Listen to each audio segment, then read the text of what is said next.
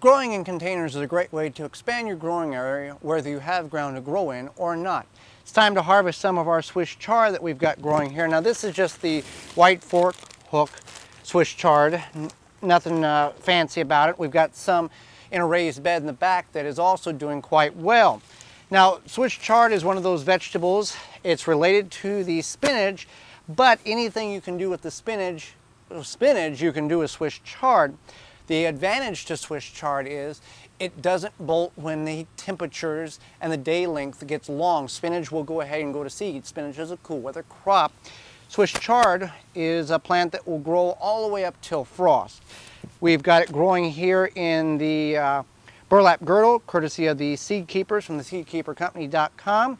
Now, you want to harvest some of the smaller leaves. They are more tender. We're going to harvest some of the bigger leaves here because we can do this and make a wrap out of it. One of the creative ways that you can go ahead and utilize this in the kitchen is you can take a leaf of this size or larger.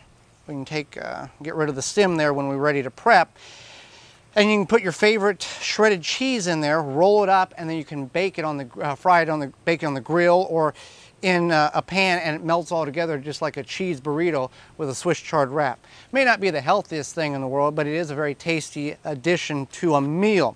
So we're going to harvest some of these for a meal and use them as wraps. So Swiss chard is a very versatile plant that can be grown in the container, raised bed, or traditional ground garden. Growing in containers is a great way to expand your area, whether you have ground to grow in or not. For more information, please visit thewisconsinvegetablegardener.com.